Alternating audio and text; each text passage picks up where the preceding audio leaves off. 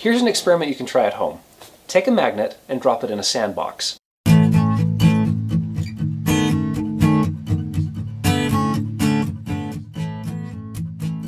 If you do, you'll find that some of the sand particles actually stick to the magnet, some of them quite strongly, and if you try to remove them, there will be some of these particles that you'll notice will be black and will stick to it in such a way that it's actually very difficult to clean the magnet off again.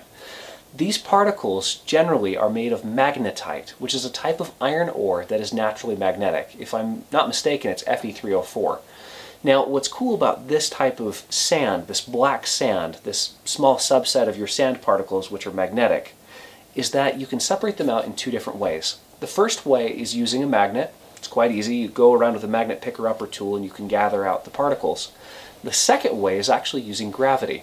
If you take a gold pan, the same principle that is used to try to shake it out and separate out all the stuff, all the dirt that's in a river based off of its density, you will actually find that together with the gold, you'll be collecting this black sand. In other words, this is a technique which is both very accessible to a modern person who's looking to gather some iron ore, and also to people in the ancient world who are looking to gather iron ore in a primitive way, while being very sure that it's high grade.